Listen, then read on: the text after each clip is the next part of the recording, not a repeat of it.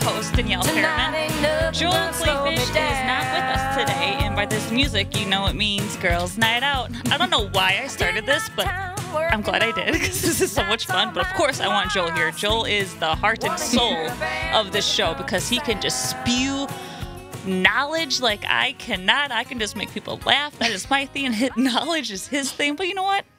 Team opposites attract. Yeah, we vibes. It is the 30th of, I was going to say May, but it's not May. The 30th of March, and it is nasty outside. I don't know if you've been outside lately, but it was snowing and sleeting, and we're going to get that rain tomorrow, and that does not make me happy. But that just means one more day closer to turkey season. I have second week, so I'm really pumped for that, and I'll be getting a new slate call because I tried my diaphragm calls again, and that just, I laugh constantly because it tickles. I don't know. Okay, so I'm talking to them already, but let me introduce them. We have Willow Voegtlen. I had to ask her last name at least a dozen times because I'm so bad with last names. But Willow Voegtlen and then Jennifer Straw. Hi, how's it going? Going great. Yeah. I want to introduce you right away because I'm going to start talking to you guys because I can ramble, but I can't ramble by myself. You know what I mean? But I met these two lovely ladies when I went out, actually through Facebook, because I found a Take a Kid ice fishing. And don't remember what lake it was on. Do you remember what lake it was on? Schoolhouse Lake. Thank you. And I was really pumped for that. I wanted to take a kid ice fishing. That's what we do. That's what you're supposed to do. Teach the next generation what's going on. Get them outdoors while we can before summer takes over and they don't want to do anything with us. But you guys, both of you were mentors. Guess you could call them mentors, right? You were there helping. You were there. You were teaching the kids how to do it. My first question is, how did you get hooked up with that? Yeah, so we're actually part of a bass angling group out of Watertown called CNR Bass Anglers. And the guy that puts on the Take a Kid ice fishing event, he came to one of our meetings, and we've been helping with that a couple years. So he came to one of our meetings, kind of explained his thought process behind it, that he basically just wants to get kids out fishing, get them hooked on the... What's what should have happened. Exactly. So he talked to us. I thought it was a great opportunity, so I shared it a bunch, volunteered, and then went out and did it, and it was a lot of fun seeing the kids just light up. Even though we were catching like mini bluegills, they were but just it was big in their hands because they were so tiny. So it was like our normal size to them. Hey, a fish is a fish for their age. It is. Little French fries doesn't matter. I don't care. Just seeing what comes out of the hole, they have no idea. So. And yeah, just seeing our faces too. I was so pumped. I was so excited. But Willow, how did you get involved the same exact way, just by? Yeah, same exact way. I'm also involved in the CNR Bass Angler Club. So what does CNR stand for? Catch and release. Yes. Oh, that's nice. That makes perfect sense. So would you eat bass? Do you eat bass? No, absolutely not. Have you tried it? Have you tried? Also, no. Then how can you say no if you haven't tried it? I don't eat any fish. It's really silly. I always tell everyone that I never reap the rewards of any of my harvests, But you do let them go. Take a picture and release. Yep. Picture it didn't happen. I did eat my first bluegill when Jen fried it up for me, maybe 2 months ago. Yeah. But let me tell you, those bluegills were caught 2 hours before we fried them up. So they fresh lake to plate. You know what this makes me realize? That you have not actually experienced a Wisconsin fish fry then. Nope. Okay, I have a couple times, actually. No, this I feel, okay, everybody listening, she is from Pennsylvania. I learned all this. We'll get to this part, but I have to say this. I feel like you're not a true Wisconsinite. You can't have a Wisconsin license, a residence, unless you go to a Wisconsin fish fry. Am I right? I feel like that's very true. I feel like I have admitted I've gone to Friday fish fries. I've tried haddock. People have told me, give it a shot. I probably ate one bite and said, not my thing. Maybe it's just the haddock. Maybe I need to try some fresh walleye before. You got to come to my house. I'll make you a whiskey old fashioned or a brandy old fashioned. Then we can have it with some fresh gills, some fresh. Oh, girl, I got some salmon. I got some walleye. I got this nice new recipe. We can either bake it, fry it, whatever you want. I feel insulted, but now I feel like I have to give this to you. You're my Take a Kid fish fry. Fish fry. Sorry to call you kid. I have no idea how old you are. 24. Oh, I'm 34. Nice. There we go. Almost Take a kid. 35. Almost take a kid. Okay, so how did you get involved with CNR? So I got involved with that through some people I knew when I moved down to the area. A lot of my friends do it, so they're like, you should pick it up. I actually had done one other bass tournament before, but didn't bring a fish in because my partner and I didn't know what we were doing. Hey, gotta start somewhere though, right? So then they're like, you should join this and start doing tournaments. And at first it was extremely intimidating to me. I mean, I'd bass fish for fun, but never competitively. And it was random boat draw. So when I first started, I was jumping in random people's boats. People I didn't know. Really? It That's wasn't. a thing? Yep. So it's random boat draw. Like before each tournament, they draw a name out of the hat, and that's who you're paired with. So it wasn't like one person that I knew that I was always getting in the boat with. Oh. So I was terrified my first couple That ones. sounds terrifying. But everyone in our club is so inviting, and it's not like, obviously we're all very competitive, but it's always the boaters are willing to help the co-anglers learn, especially us where we didn't know what we were doing initially. Right. Yeah. So they've been really good about helping us kind of with baits, colors, learning patterns, those kind of things. So, I mean, after my first tournament, I was totally fine with it. Like, I was totally comfortable. All the dudes are really cool. You can say it. You were hooked. You can use that. I was hooked. You can use that. I will 100% accept that. Love it. Hooked. I was hooked on it. Well, that's really neat because maybe, see, this is how conversations get started. This is how you get other people in the outdoors. This is also why 12% of Wisconsin licenses have been up because of women. 92,000 women are registered for last year. That's to good hunt news. and fish. Yeah, isn't that fantastic? Increase. Absolutely. And I think I was trying to find some statistics from like 5 years ago, 10 years ago, but like I couldn't because it's just all antlerless, all that kind of stuff, not actually like female ones. I don't. That just to me shows that women are now seeing the doors open to us. Like, we are now realizing we can do this compared to 10, 15 years ago when we couldn't. Did you guys start hunting, fishing right away? When like from childhood, did you guys start, or did you start later in life? Because 18 to 24, 18 to 34 are the now fastest growing female population trying to get hunting licenses. So I'm definitely one of those because I didn't start hunting until 11 years ago. Did you start early? So I actually started fishing right from when I was a kid. My dad did a ton of ice fishing, so that's kind of how I started. I have a picture of me when I was like 4 years old, just scooping ice out of the hole. Couldn't do anything, couldn't jig, couldn't do anything with the tip ups. But I was fascinated scooping the ice out of the hole and looking at the fish. And then obviously I went out with him and my brother like every weekend in the winters. So just picked that up as I went. As I got older, I loved doing it, constantly out there. I mainly started with like tip-up fishing and then moved to jigging actually probably just 2 years ago. So I'm pretty new to that, but loving it. You did so good with the kids. Like, you seem like you knew exactly what was going on. Got some good teachers that taught me. Well, that's perfect. Absolutely. What about you, Willow? Miss Pennsylvania. No, Miss Pennsylvania, she did not start taking fishing very seriously until she moved to Wisconsin waters. You know, when I was a kid, I was getting tired one day, and I told my dad I didn't want to sit in the cab of the tractor anymore, and he told the farm hands, you know, it's time for you guys to take her out fishing for lunch. Aww. And little farm pond, cows running all around, and I caught a few bluegills, and that's when I was hooked. Oh, that's awesome. There it is. There it is. Yeah, we went.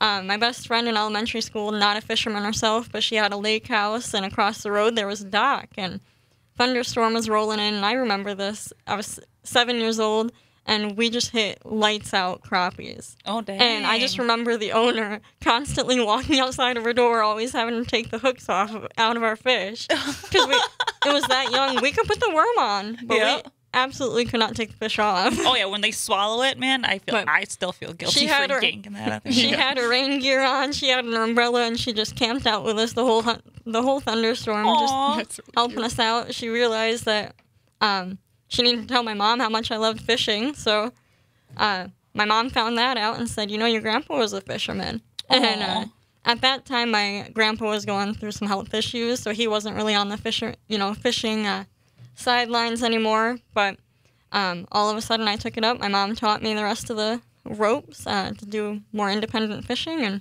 I stuck that way for 18 years, and then I moved out to Wisconsin, and didn't realize the sport was so serious out here. Yeah, we take kind of a surprise. things outdoors. Like, Wisconsin is the absolute greatest place to be an avid outdoorsman. Absolutely. Like, from hiking to bird watching to fishing to hunting to everything. Literally everything. Shed hunting. Morels. Like, that's that season right now, coming up to turkey season, which we'll get to that in a little bit. And snacks. And snacks. Of course. I moved to Wisconsin for America's Dairyland. Didn't really realize that it was going to be fishing land, fishing waters too. Yeah. Yeah, I'm very excited for that, and I wish I started a lot earlier. And like I said, I started 11 years ago from Bill. Bill taught me how to do everything. All my knowledge is his knowledge transferred to me, and then I added my little twist on it because I'm Danielle. I have to add a twist. Of course. Yeah, I think all of us can agree that we're very thankful for those mentors that we had, and we hope that we can be them for the younger generation or even anybody who is willing to come outdoors. Yeah, because growing up too, not only ice fishing, but my parents had a cottage, our grandparents did. So my cousins, my brother, we'd all go out there. My mom would take us fishing. We'd just kind of like go on the docks down the beach because, we had a rowboat, but it was kind of fun just going on the docks and I would do going that down too, by the swamp. So that's how we kind of started there too with open water fishing. It was mainly just panfish starting and then cast out randomly for bass. Didn't know anything at the time about it. I was just like, you just cast something out and they bite eventually. Yeah, logical. It's not quite how it goes. You just throw a piece of corn out there, tie it to a little string, and pull it in. That's how I learned how to fish. It was only corn and peanut butter. That was it. My mom caught 23. Right. Big northern. Big northern on tip ups. Let's go. But when we get back, we're going to talk about bass fishing because I really want to know more about that. And more about the CNR because I want you guys to be my mentor because I've wanted to get into that forever. But we'll keep that for the next segment. You're listening to Raised in Wisco. Call us at 844-967-2789. Well, it's a mind not to rock. No watching that old clock. Oh, ain't no doubt, Lord, it's a girl's night out. Friday finally came around. This girl's ready to paint the town. Tonight ain't nothing gonna slow me down. I did my time working all week. Tonight's all mine, tomorrow I'll sleep. I wanna hear a band from the countryside.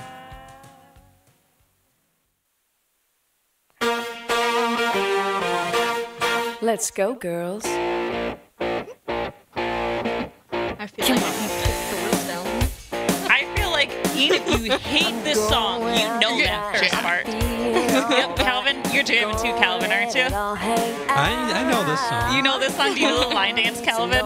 I don't, but I grew up and this is what my mom would play. Or not this specifically, but country music is what my mom played in the car on the way to school every morning. I like your mom. Your mom seems like a pretty cool chick. I like it. So this music playlist is because of Calvin. I appreciate it, Calvin. Perfect. Calvin's badass. See, look, I did it. There it is. I did it. Oh, there it You is. did not hear that? Bad. You're just awesome. Just awesome.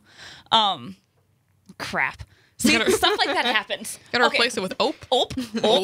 Speaking of Ope, we had the reruns on Saturday, followed by Charlie Barron's show. So I'm super excited about that. So if you're missing us tonight, you can either find us on Apple or Spotify or listen to us on Saturday.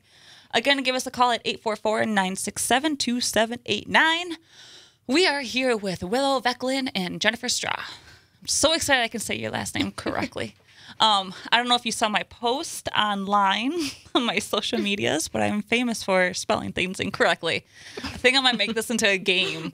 Just like have random words and then they all make up one word at the end of the month or something. I don't know. Just be like, did she mean to do that? You never know. You never know. But I'm sitting on my couch and I try to plan all this and sometimes it just doesn't work out because I get too fixated on one thing and I forget about the other things and it just, spiral. Woman's head just goes down and down and down, domino. But before break, we talked about how both of you got into it, which is fantastic. Both of you inspired me to pursue more bass fishing because I would love to bass fish. Because for one, I don't like eating bass, but I have ate bass. I have tried it. I don't like it. Do not like it. also do not like northern. I can't. It's just too fishy for me, I guess you could say. It is a fishier fish. It is a fishier fish with their fish faces. But CNR. How does one get into this? And how many, okay, I'm going to bring it up because this is a woman show right now. How many women are in CNR? How big is CNR? Is CNR just Wisconsin? Get some more information about this. Yeah, so CNR is a southern Wisconsin group. It's out of Watertown. It was founded, I think, in the 1980s. I might be wrong about that. Sorry if I am. But so it's been around a while. There's actually, I think, like 25 members maybe in there, maybe a little more. Yeah. So it's a good size. We have a good size boat turnout for tournaments. Probably, I mean, it ranges. Sometimes there's 6, sometimes there's 10, sometimes there's more boats. We happen to be the only females in the club, though. The only females? That's right. Actually, that's there great. is Joe's girlfriend, Melissa, now that joined. Okay, I have so there's met 3. Melissa. Okay, there we go. It's very sweet. Aww. But when I started in CNR 2 years ago, I was the only woman in it. Yeah. So that also was a bit intimidating, along with just not knowing that much into bass fishing. Yeah, that would be very intimidating. But with like, so from walleye fishing to bass fishing, it's completely from ice fishing to bass fishing. Every fishing is a little bit different. Mm-hmm. You need different tackle boxes, lunch boxes to go with that. So with bass fishing, do you use? Okay, give me more information about someone just starting bass fishing. Like what would they need to get into it? Obviously a rod and all the basic, but more like information. Like what type of lures? Like poppers, like little frogger, popper, topper thing bobbers. You know what I'm talking about? I know you know what I'm talking about. I know what you're talking about.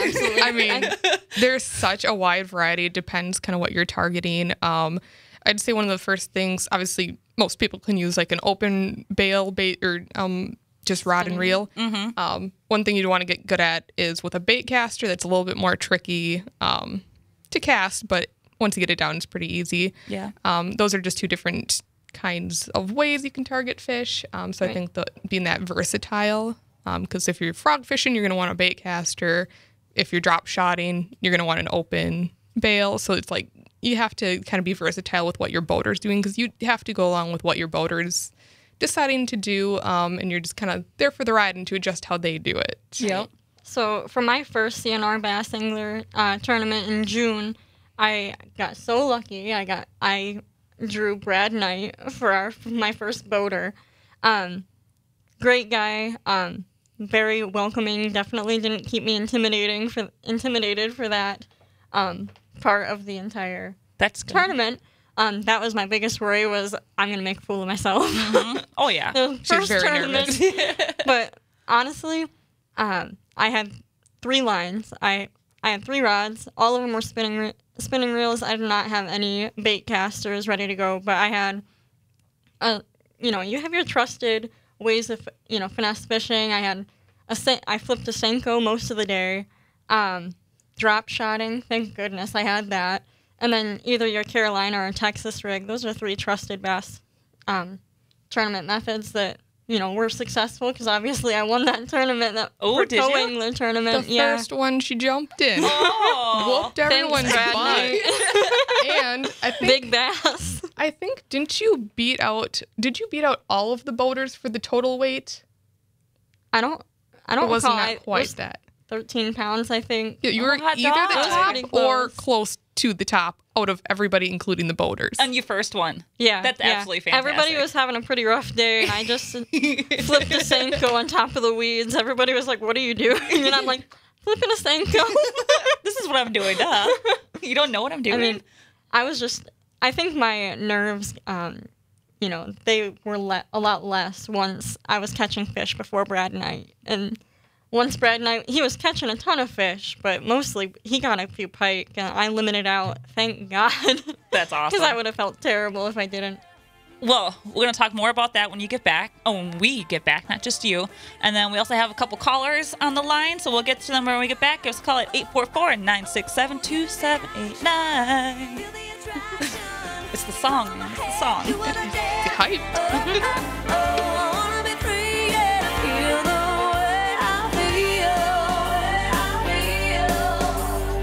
Man, I feel like a woman.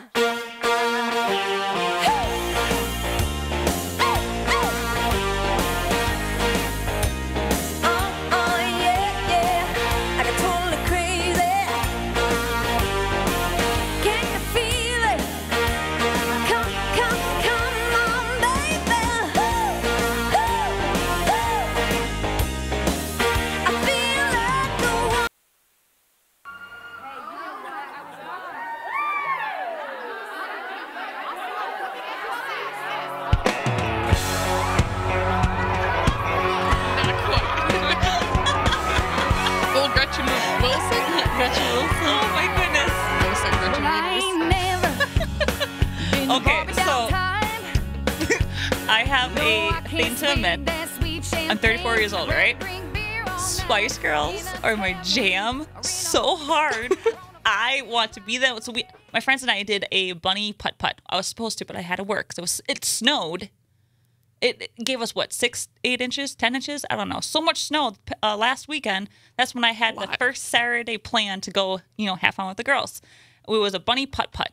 And I was trying to convince them so hard. Let's go as a team as the Spice Girls. They said no.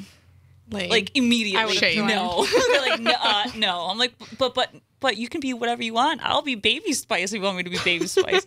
No, hard pass. Hard pass. Missed opportunity. I know. I need to find some Spice Girlfriends. I don't know why. Okay, but I'd join. Spice Girlfriend. Let's go. Let's do it. You got the crew right here. Done. Okay, this is a woman podcast, but not a Spice Girl podcast. Back to hunting and fishing. So you gave us good lures for bass fishing. We talked about Brian. We talked about how you got into it, which is all very absolutely interesting. Now we're going to bring up a different topic, how I messed up with turkey hunting. Because I thought I assumed since you guys were talking to me nonstop about outdoors, about fishing pretty much, I just assumed that you were into turkey hunting. So have either of you ever been turkey hunting before? I haven't been turkey hunting. Growing up, my dad and my brother always deer hunt. So I've done every deer hunting activity, deer camp under the sun. I've sat with my dad before. My brothers shot them. I've helped him track them. I've helped do everything, gut them, skin them, process them. We do it all ourselves versus taking it in. So I've done literally everything except for shoot one. And I've actually been wanting to get into that recently. I don't know why I ever didn't want to initially, but that's something I definitely want to take up. Yeah. So have you, Willow? So I grew up in a family who does not hunt, but when I was here in Wisconsin, I took it upon myself to go up to Juneau, Monroe counties, public land, and I shot my first cow of a deer and 2 miles back from the truck. Ooh. And I think I ruined every single hunter's last day of the gun season. Going out with a bang, literally. And let me say, I shot that deer 30-06 in a pair of tie-dye Crocs. Oh my goodness, Bandit! Of course, everybody knows I have Bandit in the studio, and we changed his food. Oh no! Oh, and we're in a tiny little bubble. I'm sure it'll loft over here soon. Yeah, here we go. Oh my goodness, Joel will be shaking his head right now if he's hearing this. Okay, continue your story. Oh my goodness. So, it was the. Might lose our host over there. It was the last day. I forgot my boots. I'm wearing my Crocs in the marsh.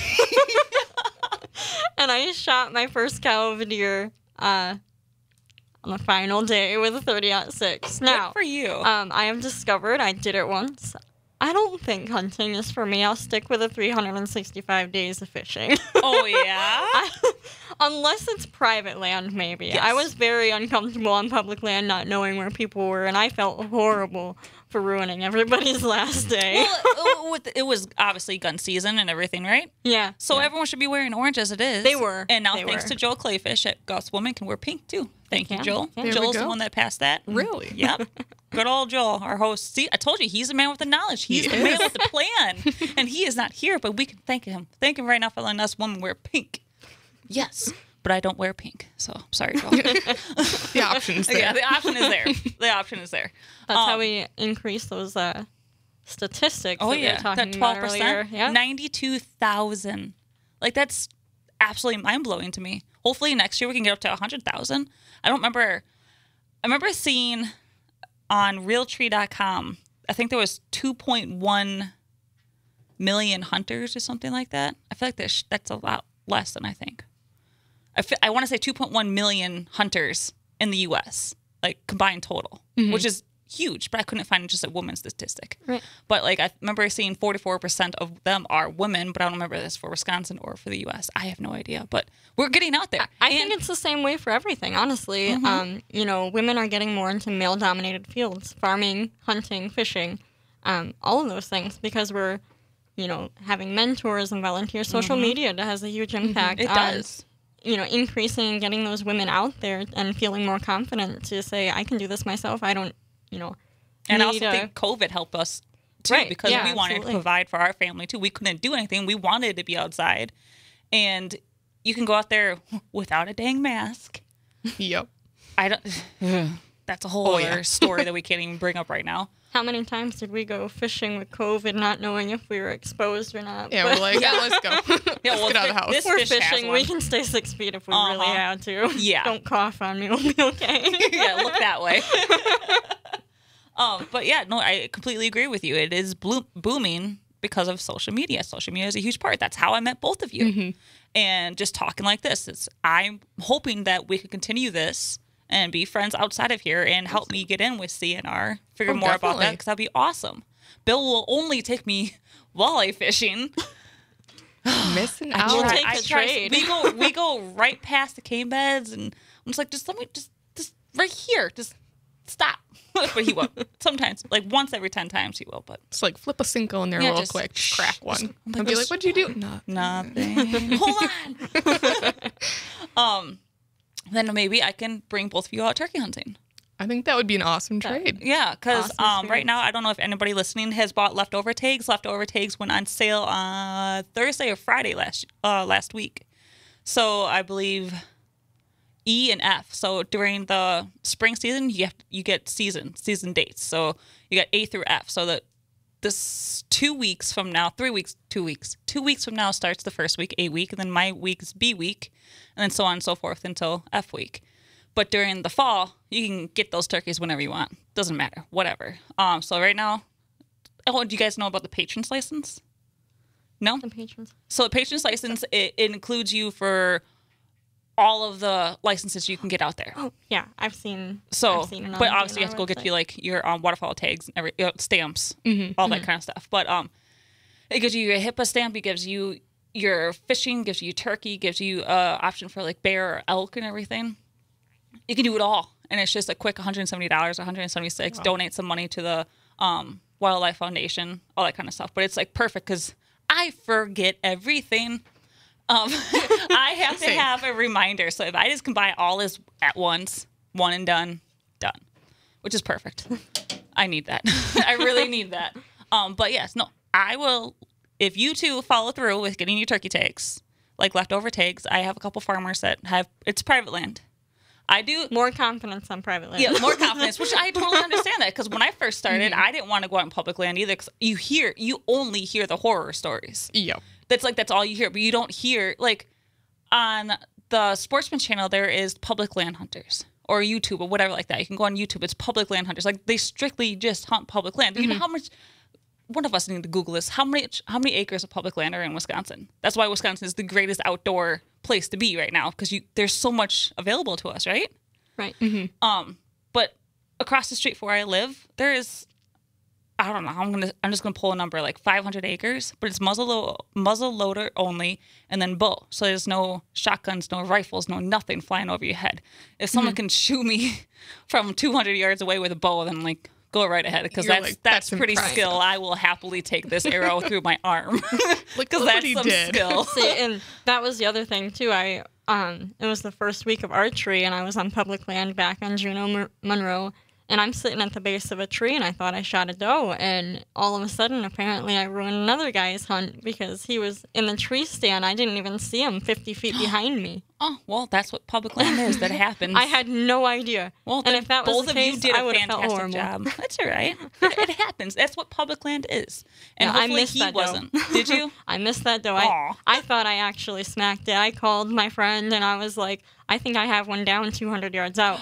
And, well, it was actually 30 yards where I shot it, but I think it ran straight back. Yeah. And he says, I'm 200 yards away. I'll be back, and we can track it. And trampling over everything, the tree stand comes down, and you're like, oh, we just ruined the whole morning for you guys. Sorry. Well, it happens. Like But Public I thought it land. was my first doe, but then all of a sudden he gets out of the tree stand. Him and his dad come around the corner, and there's two doe in the back of their truck.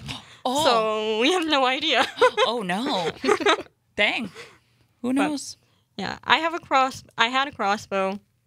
I broke my wrist way too many times to I was gonna actually say- pull one back. I was gonna say. So what? for you being 24 years old, why did you get a crossbow? Because I broke my wrist way too many times, and I had a dislocated shoulder in high school. No, really? Crossbow's a lot easier for me to manage. I believe it. I definitely believe that.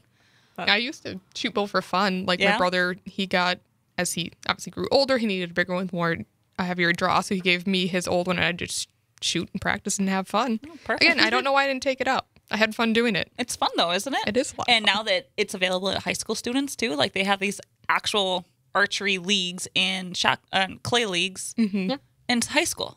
Like I would have done that. Yeah, I didn't have that. And Shout out to Troy High School in Troy, Pennsylvania. They had archery in our gym class in like 10th we grade. did that I think. in New London.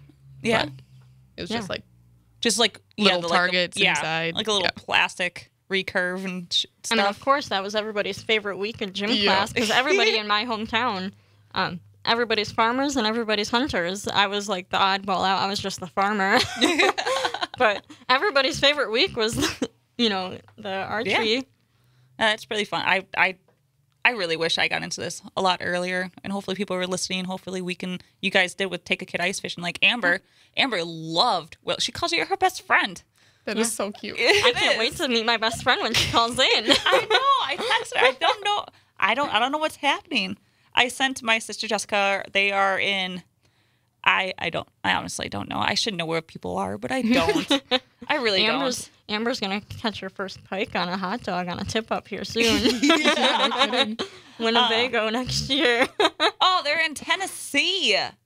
Okay, they're in Tennessee right now visiting a friend. But yeah, I told them to call, and they said they would because they were so excited about it. But Eastern time, don't make a mistake. I do that a lot. I do that a lot being from Pennsylvania. We'll just have to get them out on the boat this summer. Perfect. Catch some bass. Couple kayaks on the. I want to catch some bass too. We'll get we you definitely need to do this. Oh, definitely. I have access to a boat now, so I can take a ladies' trip out. Ooh! Speaking of ladies' trip, Stiletto Archery League. Have you heard of this? No. So Whale Tails Archery. They have a bow fishing event in June. Usually falls either the week before my birthday or the week after my birthday. It's just like 5 or 6 bow fishing boats get together, 5 or 6 girls per boat, and all of us go out bow fishing and then drinking afterwards. I would love to do that. I've always wanted to bow fish. Yeah. My first Wisconsin water experience was bow fishing. Was Believe it or not. Your first one? My first time on the water on a boat in Wisconsin was bow fishing. Proud. And I was watching people just with all this carp in front of us, and I was like, so these are invasive. We have to get rid of them. Like, how do we solve this issue when they spawn thousands and thousands of eggs every time? And my first shot was actually on land, and it was a buffalo carp. And I was like, okay, next time I want to catch all those pike, all the walleye I saw out there, the crappie and the bluegills that were sleeping in bed. drop some pins. Yeah, where are you some located right now? You cannot fish while you're bow fishing, though. No, you cannot. That is illegal in Wisconsin. Missed opportunity. But now you know where they're camping out, so you can go in the next morning. So did you experience the insane neighbors while you were bow fishing with their lights? Oh yeah, I was gonna say at least 2 or 3 houses get angry that we go out there with our bright lights and do all that kind of stuff. The Karens. Yeah, oh yes, exactly, the Karens. One guy actually I don't know if he threw a rock or something. He was throwing rocks right at us. Like he was. Oh my gosh. He was obviously, had a couple root beers, and they were having a bonfire. But whatever, it happens. It happens. Some long drinks. You cannot win them all. Exactly. When we get back, we're going to talk about inspiration for the women for the future generation, and we're going to get the last segment with Ted Nugent. Stay tuned. So here's to all my sisters out there keeping it country. Let me get a big hell yeah from the redneck girls like me. Hell yeah. Hell yeah. I said hell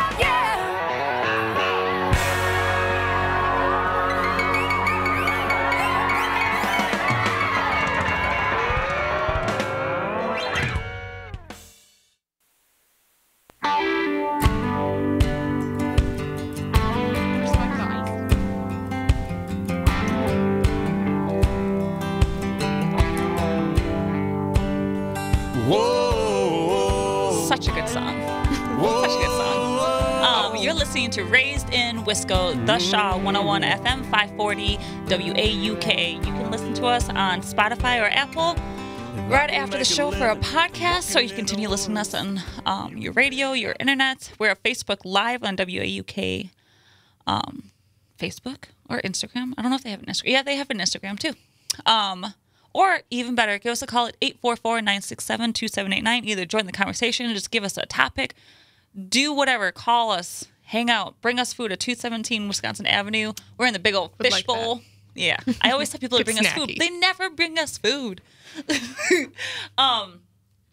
So the second part of the segment, we have good old Uncle Ted. I'm so thrilled and pumped. I actually got to talk to him. It was the greatest thing. Like, not many people that I know. Okay, I know one person that talked to him before. But like, dude, Uncle Ted. Does Uncle Ted have an influence on you guys? Do you know who Uncle Ted is? I don't. Oh my goodness. My palms are all sweaty. All right. This is a whole conversation for after the show. But Uncle Ted. Uncle Ted, Spirit of the Wild, Call of the Wild, he is the know-all and be-all of everything outdoors. Literally everything outdoors. But we have the second part of our conversation at the end of this part of segment. Wow, Danielle, you're also forgetting that he's a rock star. Oh, I always forget he is a rock star because you know what? I did not listen. But thank you. Well, thank you very much for reminding us that he is a rock star. I don't even know the name. Do you know the name of his band? I know you do, Calvin. I don't claim to know that much. Oh, well, at least you brought that up because thank you for bringing that up. I didn't say I was an avid listener. Well, perfect. Thank you, Calvin. But before we get into that, word of the wise. Be the mentor to all the little children out there, all the young adults, young women, everybody. Jen, what do you have to say to your younger self, future generation? Yeah, I'd say, going back to how I started into bass fishing, like I mentioned, I was scared initially. I was scared going in. I didn't have that much experience. I was the only female in the club. But kind of going with that fear and just facing it head on, I made some of the best friends in the club. I've learned so much, and I really value the entire experience as a whole. Kind of facing that fear really helps you grow as a person. I know it's kind of cliche, but it really did in that situation. And I really wouldn't be where I am now with the bass fishing if it wasn't for that situation. Absolutely. Willow? I think, looking back at my younger self, having the courage to try something new and grow, you can always find mentors and valuable, best friends that can help you grow as a fisherman, as a hunter, as an agriculturalist, anything in a male-dominated field. Social media is a powerful tool, and you can look up to so many women that way. Oh, you definitely can. So, if I could say anything, be courageous, support local. Reach out, definitely. Reach out to us if you want. If you're interested in anything we've mentioned, we'd be happy. Like, we're going to take you bass fishing. You're going to take us turkey hunting. That would be new. But definitely, be courageous, support local, and eat beef and catch fish. Let's go. I like it a lot. There it is. So you can find both of you on social media. You are Real Lady of the Lake. And I'm Jennifer Marie Fishing. Yes, because that threw me for a little kicker. Yeah, you have to. But I really appreciate you guys coming on the show. And so I want to get to this last part of the interview with Ted Nugent. It was absolutely fantastic. I actually learned a lot about wolf hunting and how it's such a controversy in Wisconsin. And it was fascinating to hear what he had to say about it. So stay tuned and listen. So, Uncle Ted, wolf conservation is a huge controversy in Wisconsin. What is your take on that? If we manage the wolf like we manage white-tailed deer, as in an annual harvest of the surplus to keep the habitat balanced and the structure balanced, there are more deer than ever. Certainly, we want wolves to be in optimal, thriving populations, but right now they're off limits. They're untouchable because of the lie that they're endangered. They're not endangered. They're overpopulated in the Upper Peninsula of Michigan, Minnesota, Wisconsin. We should manage them within the carrying capacity of those resources and those habitats so that they maximize revenue generation and family hours of recreation. And again, Joel, I'm just a guitar player, but I figured this out as I was growing up in the deer woods of Michigan with my dad and Fred Bear, and I know that tradition is alive and well, but if the hunting families don't vote, then the anti-hunters and the animal rights liars and scammers, they will win, and currently they're winning with the wolf. So let's make sure that we vote and put pressure on our elected employees in the great state of Wisconsin to make sure that the wildlife, particularly the wolf, is in the asset column as a renewable resource instead of the liability column, which is a lie that they're endangered. They're not endangered. The whole state will be endangered if we don't manage wolves responsibly. Yeah, and you know what? Right now, the wolves are decimating the populations of deer in northern Wisconsin. And I think sometimes, and tell me if I'm wrong, but I think sometimes people who utilize the outdoors want to just use the outdoors and be stewards in the outdoors and want to be left alone. And I think one of the things that's tough to encourage them to do sometimes is actually understand that their input, their vote, and their involvement in what happens in the capitals of every state across this country makes a real difference as to how they get to be left alone in the woods and waters.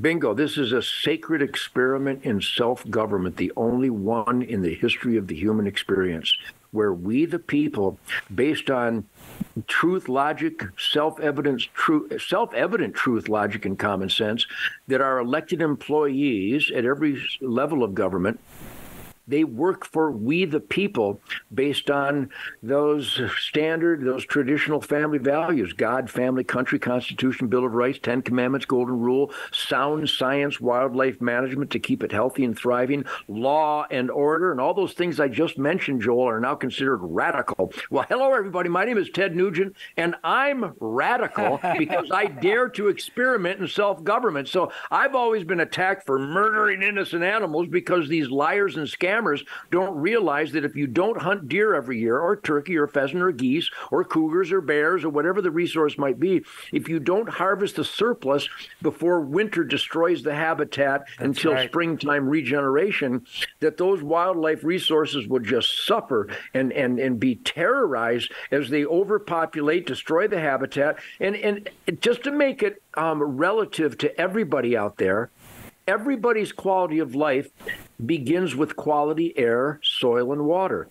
The only way you can have quality, thriving air, soil, and water is if you manage wildlife species so they don't devastate the habitat and the environment, which will destroy the air, soil, and water. So, I'm just a simple guitar player, but I'm a dad, I'm a husband, I'm a neighbor, I'm a hunter, I'm a guide, I'm an outfitter, I'm a guitar player, I'm a writer, I'm living the American dream. And I understand the simplicity of sustained wildlife management. That's why there's so many So that was Uncle Ted. I could sit here and listen to him all day long. But a huge thank you to Charmaine and Ted. Thank you to Willow and Jen for coming out. Please get out there in the outdoors. Get out there and vote on April 4th. Go to huntthevote.com or hunternation.com to find out more